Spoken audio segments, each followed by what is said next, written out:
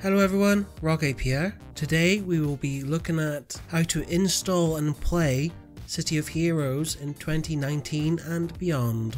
The original servers closed down in 2012, but it's only just resurfaced that there was indeed a leak of the data required to make your own servers, and this guide will help you to get into the biggest server group known as Homecoming, which is the most popular, therefore you're more likely to find people to play with. I will put all the necessary links in the description below. You can also go to the Homecoming forums, where you'll also find a handy written installation guide. The first step is to download the client which you will play the game from.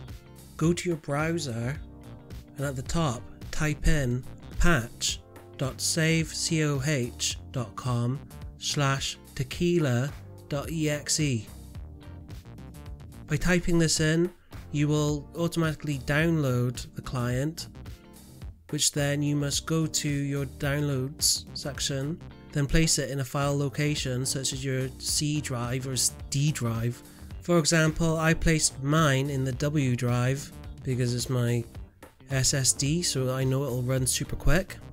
But don't click on it yet. First we need to make an account. To do this, we must access the forums. The quickest way currently to get to the forums is by typing score.savecoh.com. This will bring you to the Homecoming servers. From here you have to make a forum account. You can do this by signing up on the top right. It will ask you to confirm your email, and once you click to validate it, you'll have access to the forums. From here, all you need to do is click on Game Account on the top, create a new account which ties into your forum account, so your username, and you choose a password. You can then open tequila.exe and it will ask you to install or download some files. Once it's finished downloading, it should look like this, and then you can click play, making sure you have the Homecoming selected. You can then use your account name and password, which you literally just set up, and log in. Then you pick your server and voila!